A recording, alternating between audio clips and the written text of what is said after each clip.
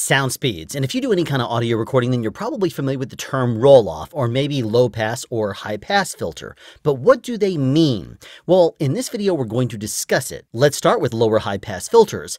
Simply put, it is either a low or a high frequency, or really any frequency at all, that is allowed to pass unchanged, and anything else is filtered off at a certain frequency point.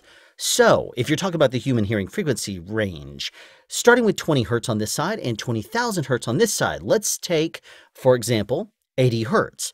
At 80 hertz, you will start attenuating and diminishing the audio level for anything below that point. That means 80 hertz, 70 hertz, 60 hertz, and so on. Now, why would you want to apply a low or a high-pass filter? It depends on what you're recording. If, for example, you're recording human dialogue, then the frequency range that you're most likely concerned with is anywhere above about 80 hertz, because the fundamental frequencies of the human voice, and if you want to know what that is, look at that video right there, starts around 80 hertz, and that is on the low end of a male voice. And it goes up through harmonics and overtones up to about 17K. So anything above a certain frequency, like for example, 17K, 16K, 15, 14, whatever you decide, is not important to have in your audio signal. So if there's a high-pitched noise that you might not be able to hear, but maybe your teenagers or young children could, you might want to just knock off anything above a frequency range that is not important to your recording. The same applies to your lower frequencies. Like, for example, if the human voice does not go below 80 hertz and you're doing dialogue recording, then you don't really necessarily need to record anything below 80 hertz. That would be more like handling noise on a handheld microphone, or air conditioning noise, or an engine rumbling down the road of a car that's idling.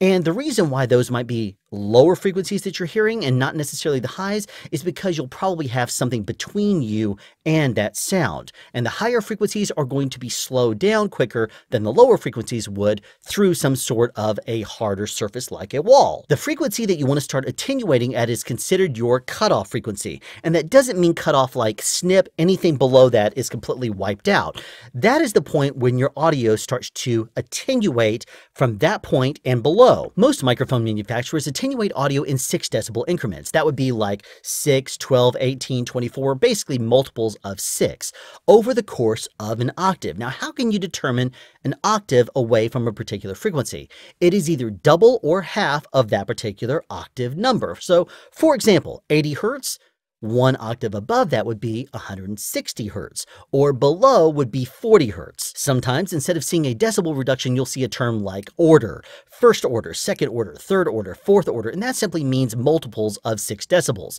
So a first order roll-off would be a 6 decibel attenuation. A second order roll-off would be 12 decibels, a third order would be 18, and a fourth order would be 24, and so forth. So again, our cutoff frequency is 80 hertz. 1 octave below that would be 40 hertz. And if we're applying a second order roll-off, then the audio would be unattenuated at 80 hertz, and by the time it hits 40 hertz, it would be attenuated 12 dB. Not really, actually.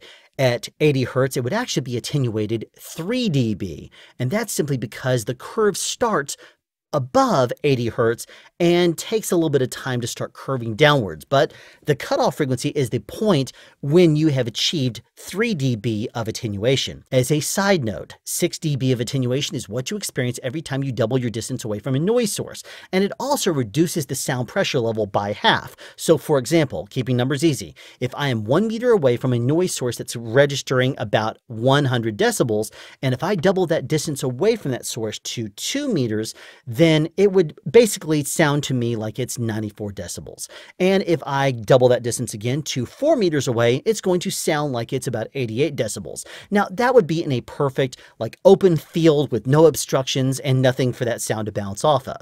But if you have buildings and stuff around you, then you could get some bounce and it wouldn't reduce quite as linear as that. So if you've ever looked at a frequency response chart and wondered why there's such a big distance between 20 and 30 hertz and a smaller distance between 30 and 40 hertz and even smaller between 40 and 50 and so forth, it's because every time you double a frequency, what happens? It changes 1 octave. And it makes it easier to plot things like roll-offs in a much more linear pattern if you split that frequency response chart up into octaves and you can read the frequencies accordingly. So if there's already a 3 decibel attenuation at your cutoff frequency, and the voice that you're recording is very, very deep, closer to, let's say, 80 hertz, then you might want to actually shift your cutoff frequency lower so that it doesn't start to roll off until after 80 hertz. So that could mean that you start your roll off at maybe 60 hertz instead of 80. By rolling off your frequencies below and above the frequencies that you really care about in your audio recording, you're going to ensure that your audio recording is just what you want it to be